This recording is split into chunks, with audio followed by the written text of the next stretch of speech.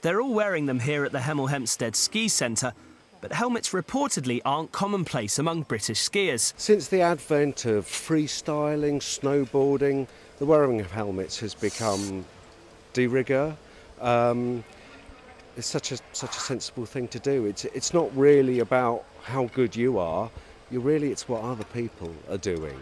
The number of us travelling to the slopes is increasing for the first time in 5 years, and skiers are being encouraged to wear helmets to reduce the amount of serious injuries. And this is why. So the testing that we're doing here is investigating the effect of a skier crashing into a tree. So the instrumentation in the dummy will help to give us an indication of the likely injuries that could be sustained by a human on the ski slopes. For the first time in the UK, crash test dummies have been used to simulate collisions with a tree at 10, 20 and 30 kilometres per hour. Scientists did the tests with and without helmets, and 3 key areas of the body were monitored: the head, the neck and the chest. The study revealed that skiers wearing a helmet experience at least 2/3 less force than those not wearing one.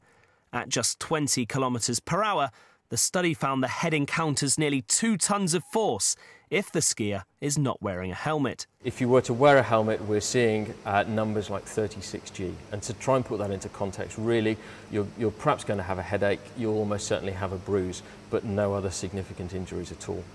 If you weren't wearing a helmet, then the results we're seeing are more like 106G, so that's 3 times the effect. The evidence supports the ongoing debate about skiers wearing helmets on the slopes, and as more and more of us take up the sport, the benefits of wearing head protection become more obvious than ever.